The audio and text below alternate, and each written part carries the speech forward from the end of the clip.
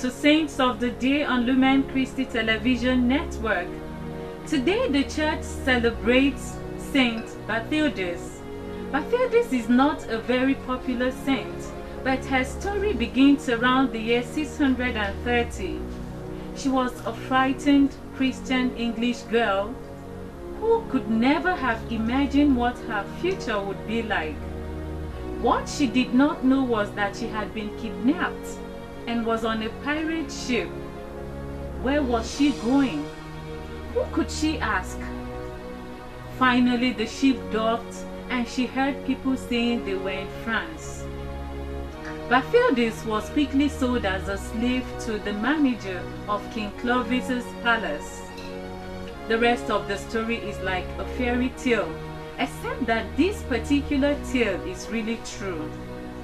The quiet girl paid careful attention as her course were explained or demonstrated to her. And day after day she went from one task to another, doing the very best she could. She was shy and gentle, but even King Clovis began to notice her. The more he observed, the more he was impressed. And this was the kind of girl who would make a wonderful wife and even the king's wife. In the year 649, Clovis married Bathildis. The little slave girl had become the queen.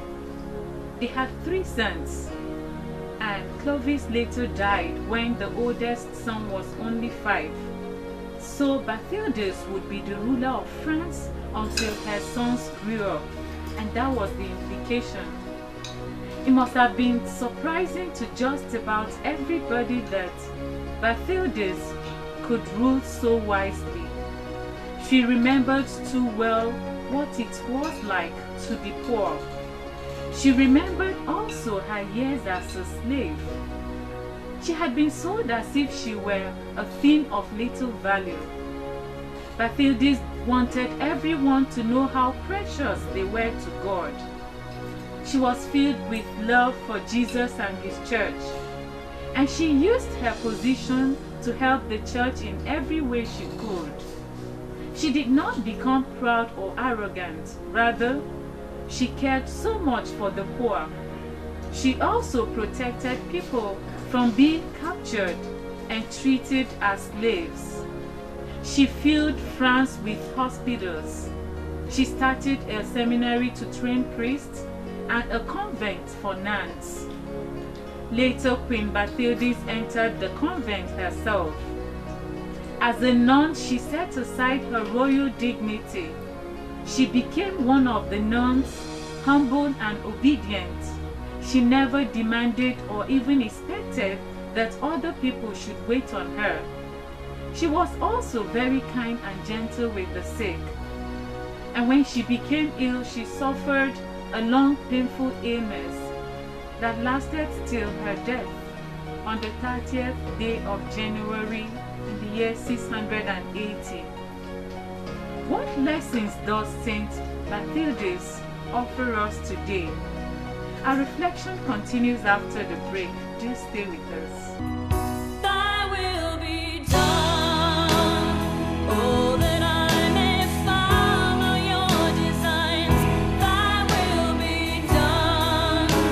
I'll labor to conform my will to thine. Thy kingdom come and live and reign within this heart of mine, as it is in heaven.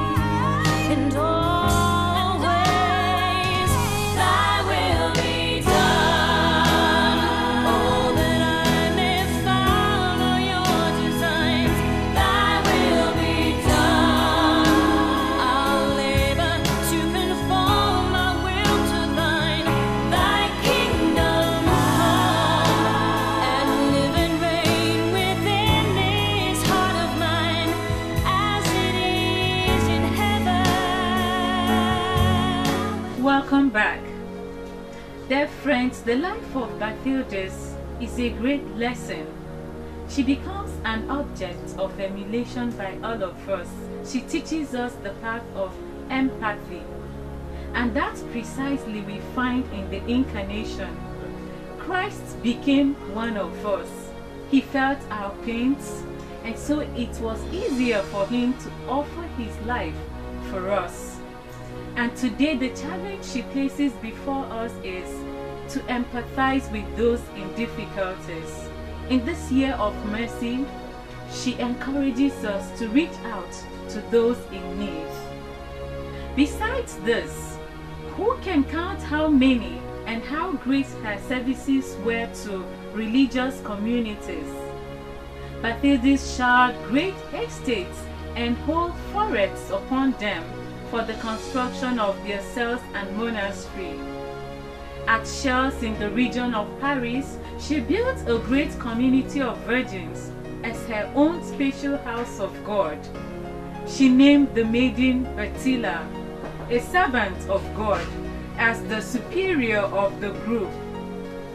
In time, the venerable Lady Bathild would decide to go there to live under the rule of religion and to rest in peace. In truth, she followed her desire with willing devotion. Whatever wonders God works through the saints and the chosen ones should not be easily passed over, for all contribute at the end their praise to God. And as scripture says, God does wonders in the saints. Psalm 37. The Holy Spirit, the Paraclete, dwells within and cooperates with the benevolent heart, as it is written, all things work together for good for those who love God. This was spoken truly of this holy woman. As we have said, neither our tongue nor that of any other can voice all the good that Lady Bathild did. How much consolation and help she lavished on the houses of God and on the poor for the love of Christ. How many advantages and comforts she conferred on them. Let us pray. O God, you inspired St Bathildis to strive for perfect charity and so attain your kingdom at the end of our pilgrimage here on earth. Strengthen us through her intercession that we may advance rejoicing in the way of love. Amen. Thanks for staying with us. It's been Saints of the Day on Lumen Christi TV.